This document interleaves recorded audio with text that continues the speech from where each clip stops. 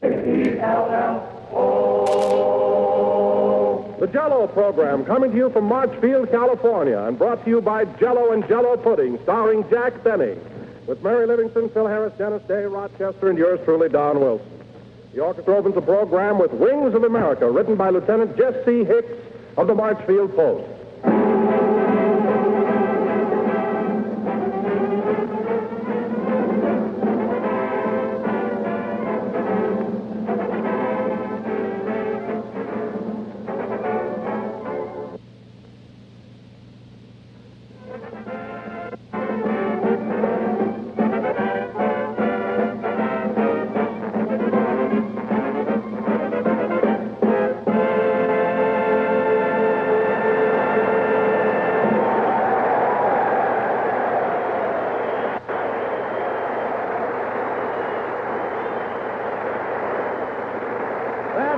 Wings of America, played by the orchestra.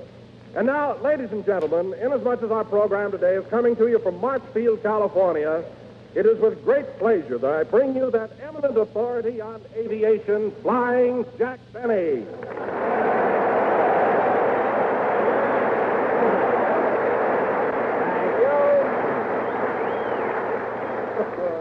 Thank you. Hello again. This is Jack Benny talking. Flap, flap.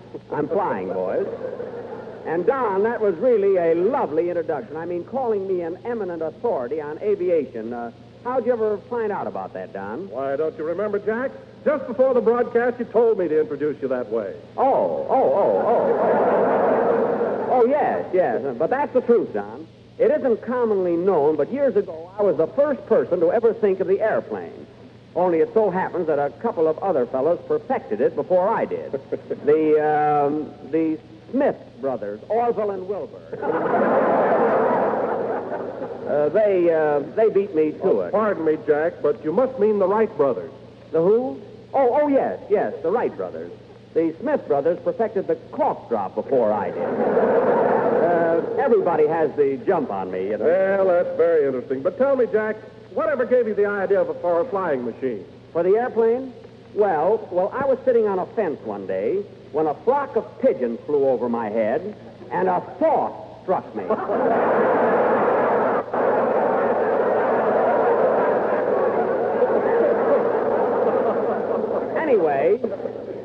Anyway, I said, if those things can fly, so can Benny.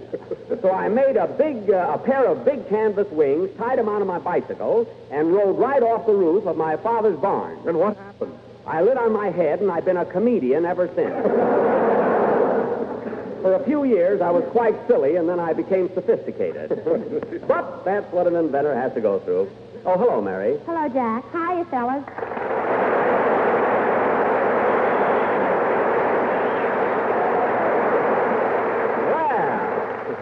Well, that's some hand you got there, Mary. The boys here seem to know you. Why not? I met most of them at the plantation last night. The plantation. Oh, yes, that's that nightclub over at Riverside. How'd you happen to be there? Well, I had a date with the cutest soldier. And you know, Jack, he was the most bashful fellow I ever met. What do you mean, bashful? He said as soon as there was a blackout, he was going to kiss me. Well, Mary, as I look out over this sea of faces, I would say that you got the only non-wolf in the outfit.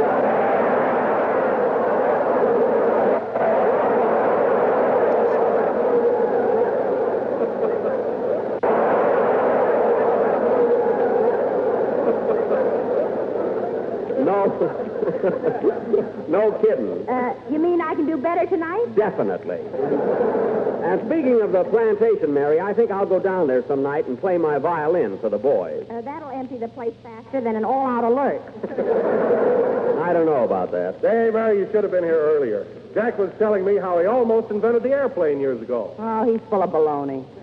I am, eh? Well, then let me ask you something, sister.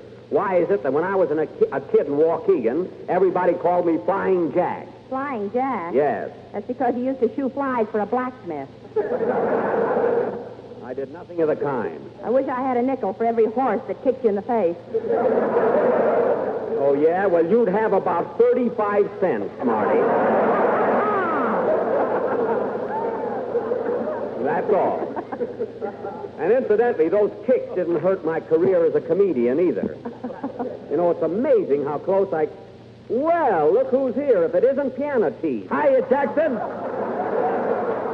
Well, here I am, fellas. Make Harris happy.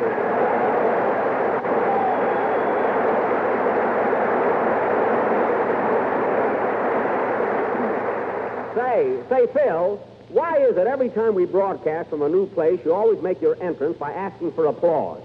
Why don't you let the audience decide whether they want to give you a hand or not? I tried that once, Jackson, and there was a lull that was a Lulu. Oh. Anyway, look, Jackson, I didn't ask for applause. I just said make Harris happy. They could have thrown money at me or anything. I don't care. And another thing, what's the idea of calling me Piano Teeth? Are you jealous because my ivories are real? Let me tell you something, Phil. Your teeth may be the McCoy, but that smile of yours must work from a button somewhere.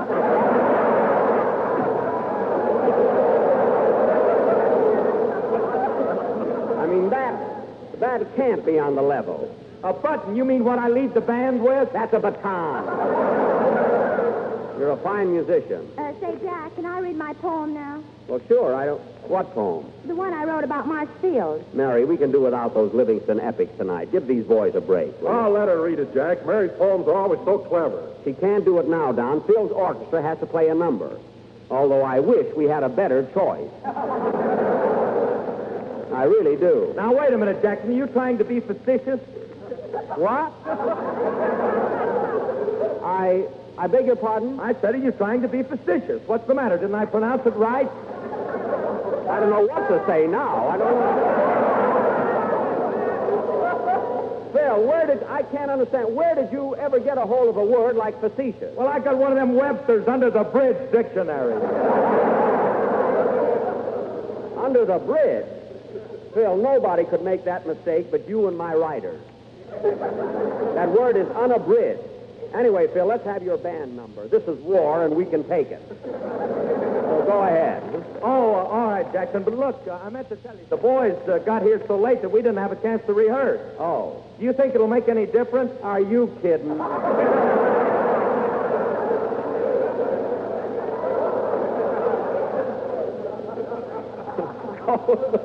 Go ahead, Phil. Hold it. Come in. Mr. Benny, Yes? on behalf of the officers and men of Marchfield, I'd like to present you with this lovely 100-pound bomb. A bomb? Well, thanks, but gee whiz, isn't it liable to go off? Yes, I'll see you around.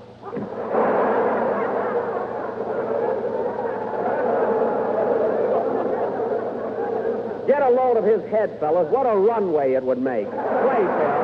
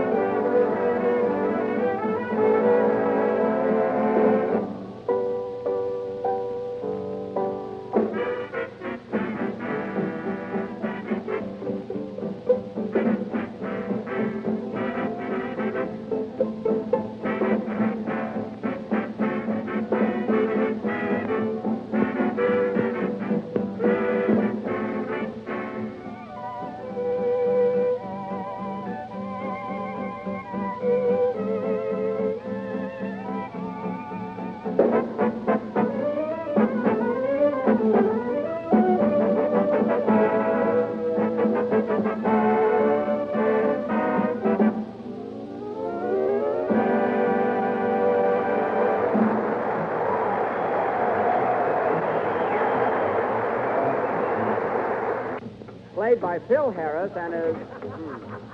Hey, Phil, you can tell your bass fiddle player to stop. The number's over. Oh, yeah. Stop beating it out, Fletcher. I knew we should have rehearsed. Thanks, Phil. That was Tonight We Love, played by Phil Harris. I got a good mind to fire that guy. What for? He made a little mistake, that's all. He probably started late, so he finished late.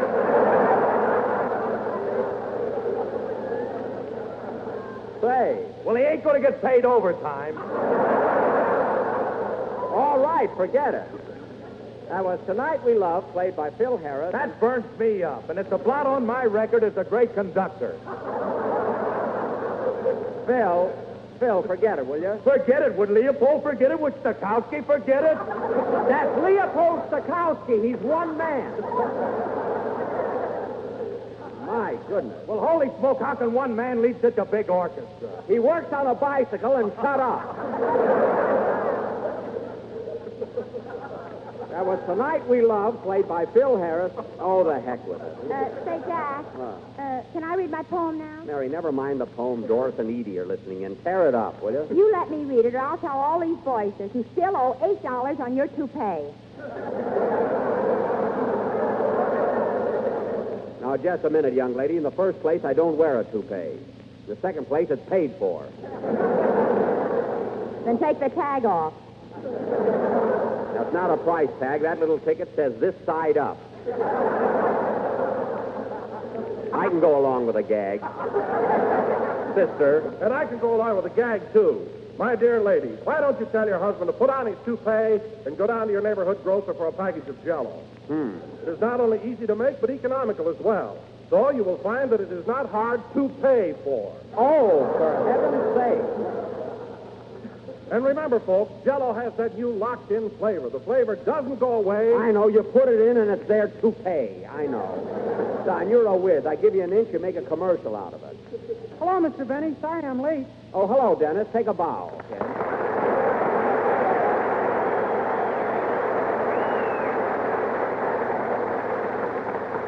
Well, where have you been, kid? What delayed you? Oh, I've been having lots of fun. You know, Mr. Benny, I walked all around the field. You did? Yeah, I was in the hangars and up in the buildings and inside the planes and all over the place. Well. You think I'll ever get my camera back?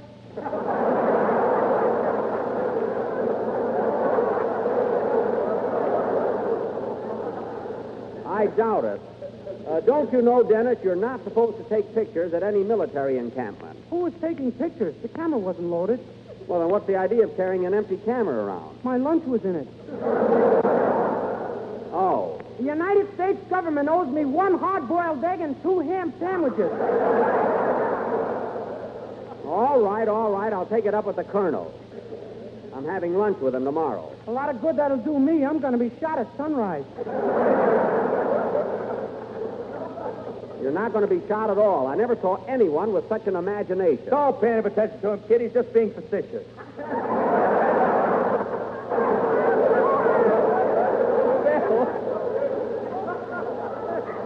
Will you forget about that word? Say, Dennis, when you go to get...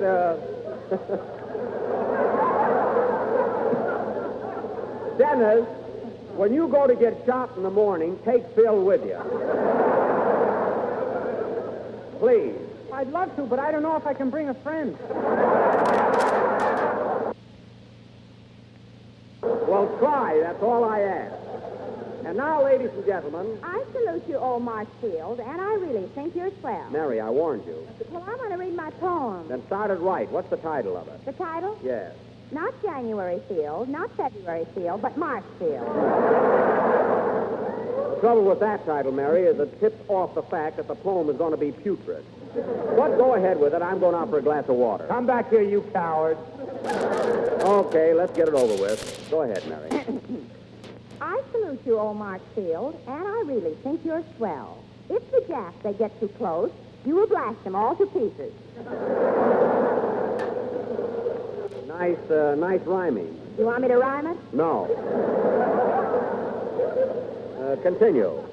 I think the boys here are so cute. Private, Major, Colonel Luce.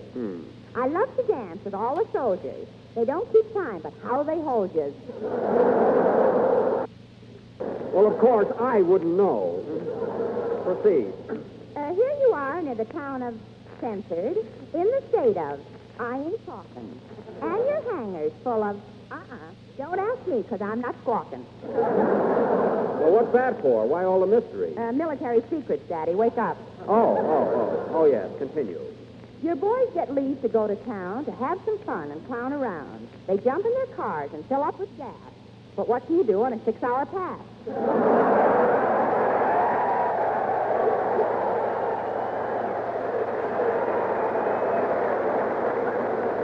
Very good.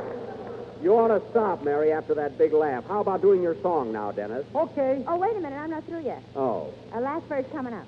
Go ahead. Before I close this lovely poem, I have a word for those at home. Now get this, folks, and keep on trying, because the bonds you buying will keep 'em flying. The end. Oh, that's very good.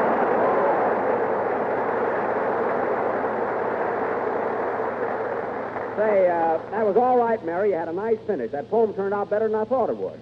Well, okay, Dennis, what's your song going to be? I'm going to sing We Did It Before and We Can Do It Again, assisted by the Marchfield Sextet. The Marchfield Sextet. Dennis, there are 8 soldiers in back of you. 2 of them are guarding me till I get shot. Oh.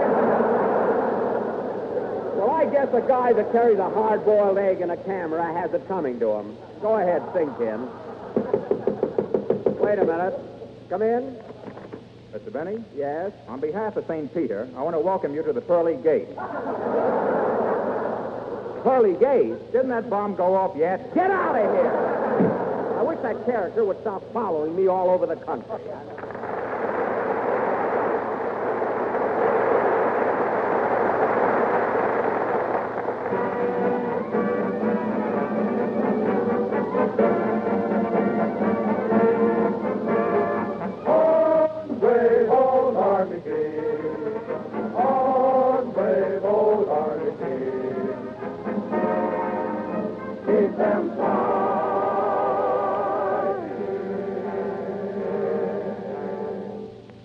December 7th, 1941, our land of freedom was defied. December 8th, 1941, Uncle Sam replied.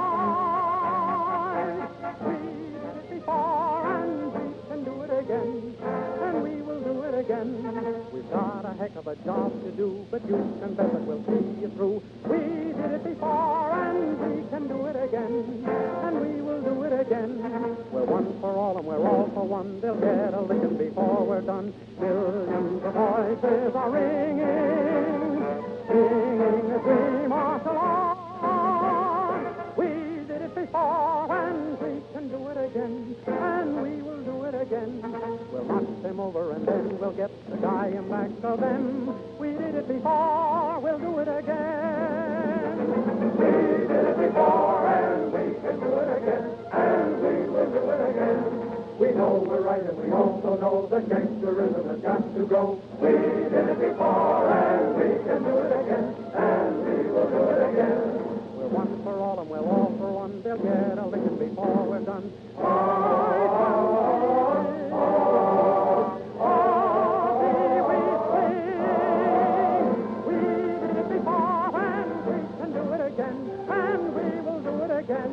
We're going to show them in Tokyo we Yanks are out to win. We before we'll do it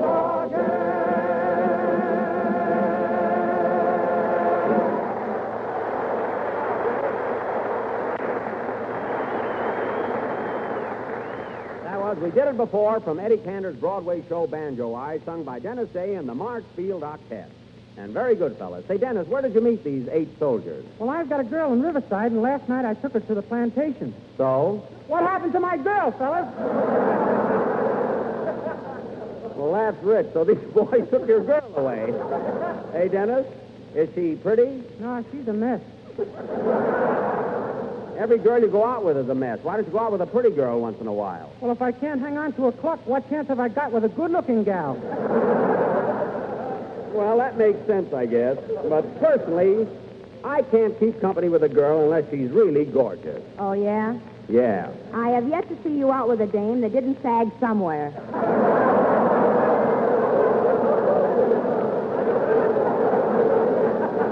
That's so. I've been out with some pretty hot-looking babies, haven't I, Phil? Lay off, Jackson. I'm a married man. Well, for Pete's sake, you can talk about pretty girls, can't you? Nope, no talking and no looking. No looking? Not even on a windy day? On windy days, I'm not allowed out of the house.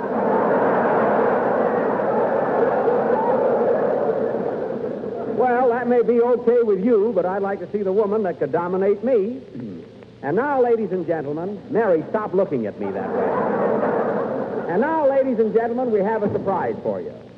As our guest tonight, we have one of the boys stationed here at March Field, the biggest soldier in the United States Army, a fellow who makes Don Wilson look like a midget, Staff Sergeant August Sackwell. Step right up, Sergeant.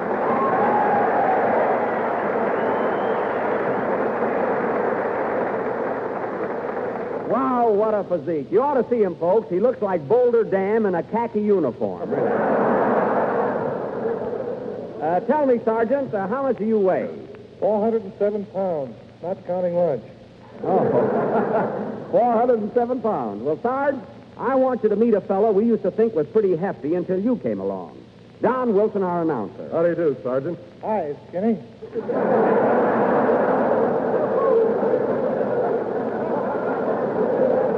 You didn't know you were going to get those kind of laughs, did you? Now, look, if you don't mind, Sarge, I'd like to ask you a few questions.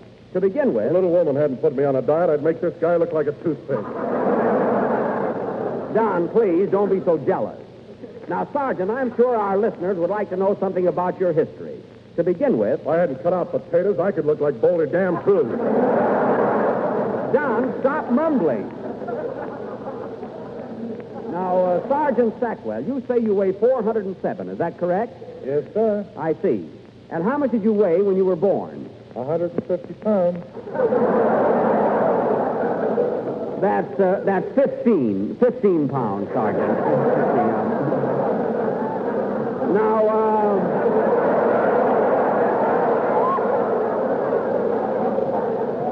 he looks like Wilson and he reads like Phil Harris. Now, of course, Sergeant, being so large, must present certain problems. For instance, you don't sleep on a regular Army cot, do you? No, I use the king size. Good. That's all right.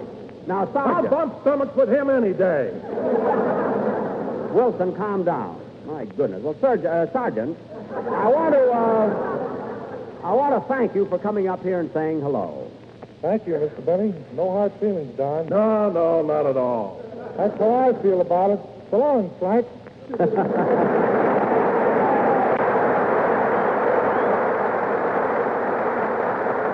Sackwell is an awfully nice fella. And, Don, I don't know what's the matter with you today.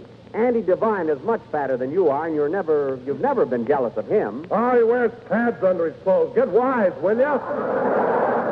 Andy Devine wears pads? I can't believe it. Say, Jackson, did you hear Andy on Fred Allen's program last Wednesday? The guy was terrific.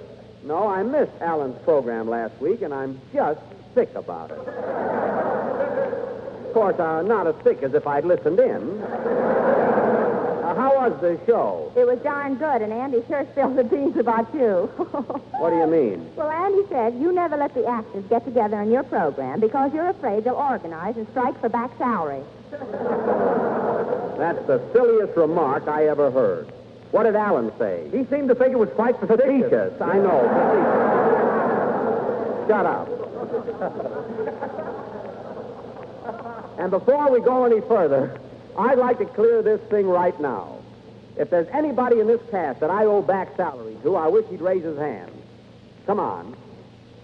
There, you see? Nobody raised their hand. I got mine up, Mr. Benny. Okay, Dennis, but come right back.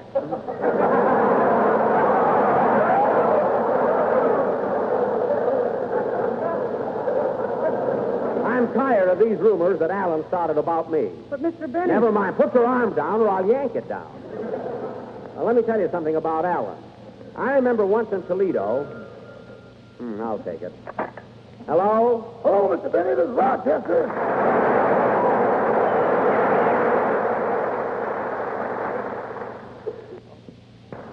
Oh, hello, Rochester. What do you want? I got bad news for you, boss. You'll have to take the Greyhound back to town. Why? Well, here's what happened. I filled up the gas tank this morning and started out from Beverly Hills like you told me to. Am I Maxwell? Huh? It was a beautiful day. The sun peeping over the snow-capped mountains gave one the feeling that all was serene. Rochester, forget the mountains. What happened to my car? Well, I was driving through Ontario when a big truck ahead of me full of oranges suddenly stopped. And what happened? Marmalade.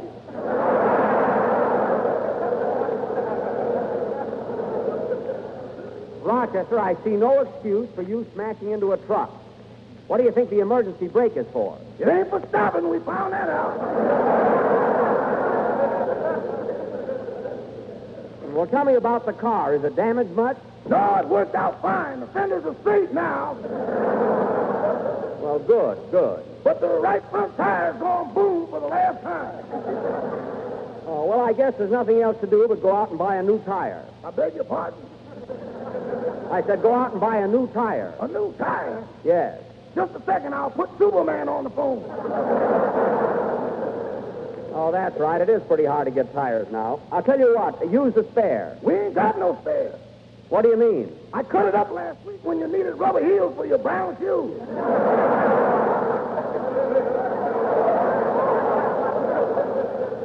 Oh, yes, darn it. Well, look, Rochester, I'll ride back to town with Mr. Harris and the boys in their bus. Meanwhile, you stay with the Maxwells. You mean for the duration?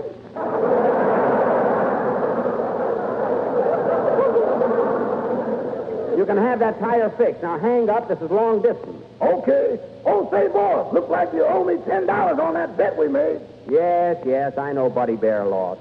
But I can't understand how Lewis knocked him out in the very first round. Well, you see, Joe's in the Army now, and he had to get back to camp before tap.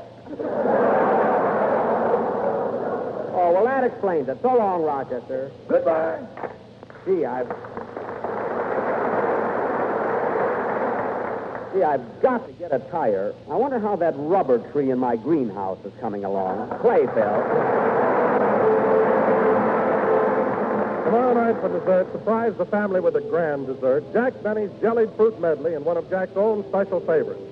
It's a delightful dessert, a real treat to the taste, and yet so quick and easy to make. Simply dissolve one package of Jell-O imitation strawberry flavor in 1 pint of hot fruit juice and water. Next, chill until slightly thickened and fold in 1 can of fruit salad cut into small pieces. Chill until firm, and then serve with a garnishing of spicy mint leaves and bright red cherries. What a beautiful-looking dessert it is. A rich, colorful combination of delicious canned fruit salad and rosy pink strawberry Jell-O. Many grocers are featuring these items, both of them, all next week.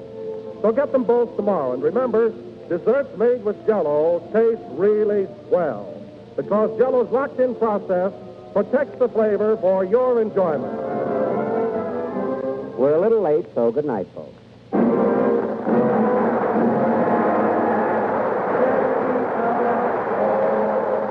This broadcast was presented for the entertainment of the personnel of Marchfield and does not constitute a commercial product endorsement by the War Department.